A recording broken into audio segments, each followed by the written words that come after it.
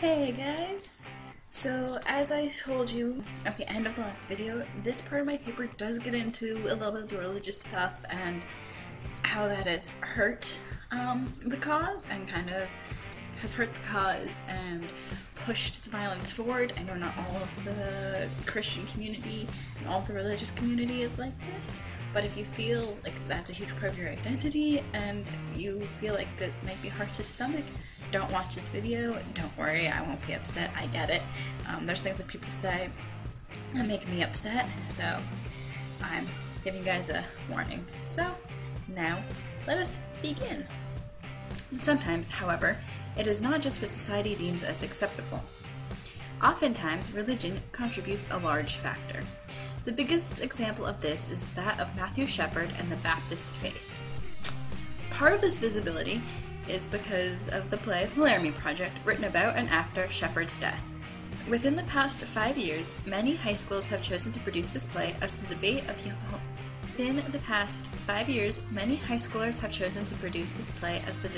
homosexual rights have become more prevalent in politics.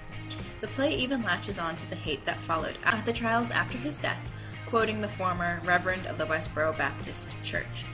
Just as I was writing this paper, the reason I'm saying former is because that particular pastor, or reverend, had just died.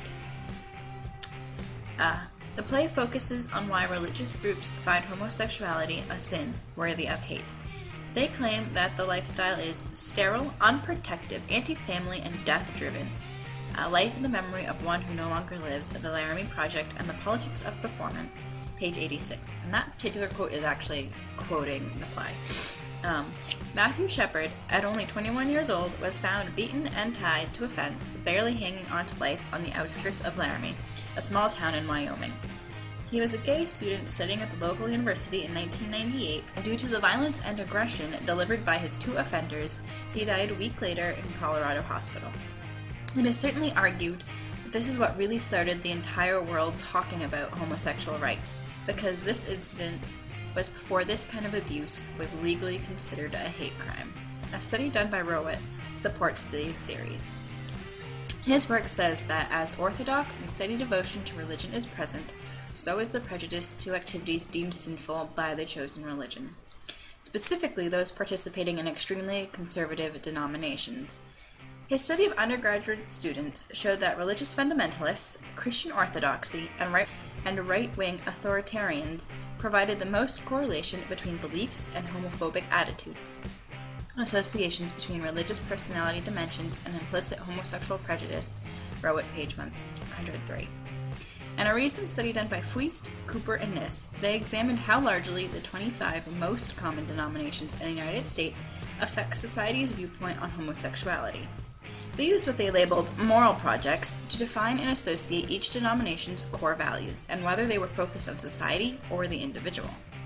Secondly, they looked at whether achievement was based on group success or in the individual within these denominations, or the success rate of these projects. Fuist and Niss, page 67. They found that groups who focus and subsist on authoritarian control are the least favorable towards the homosexual population, mostly based on their religious explanation of what they deem to be societal norms. Homosexuality is not a normal lifestyle and is an abomination in the eyes of God, Southern Baptist Convention, 1998. That quote from there is found in Fuist, page 70.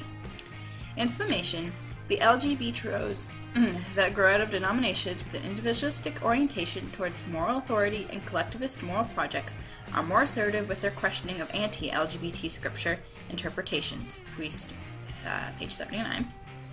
This seems to be stating that denominations who as a group work on self-improvement, who do not rely on authority to control the development, have more liberal thinkers, and homosexuals in these groups find help when they need it.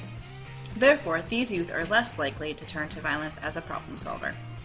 Those who blindly follow an authority figure are more likely to turn the leader's belief into their own and either hate themselves for it, sometimes even going as far as to harm themselves first if they are homosexual, or be the target by someone else.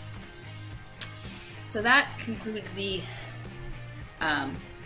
case and religious example, and the next section is not as hard-hitting or close to home for some of you, I hope. It is a summary. It's the conclusion of the paper, and it's kind of a summary of the case and the points and really explaining those theories and principles that were mentioned at the beginning and just kind of flushing everything together. So I will see you guys then.